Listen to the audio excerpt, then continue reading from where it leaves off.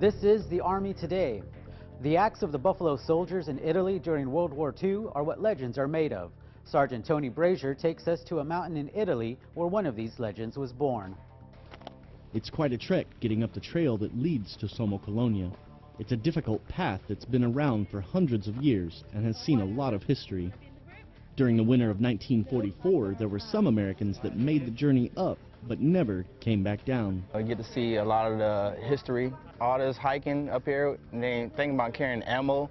Look at the stuff from back then, it's like, wow, like they went through it all.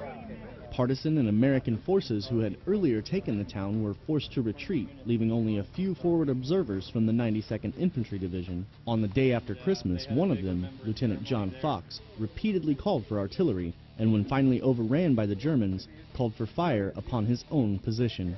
It's crazy, especially to knowing that it's either them or me. It's like,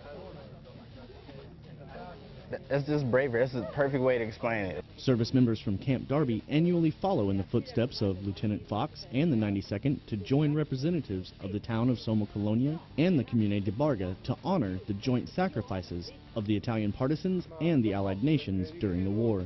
The ceremony is humble, and the details of Lieutenant Fox being posthumously awarded the Medal of Honor echo through the streets and off the tower that remains in ruin.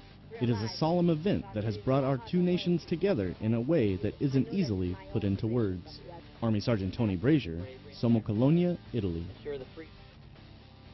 No campaign in Western Europe cost more in lives lost and wounds suffered than the campaign in Italy. And that's the Army today.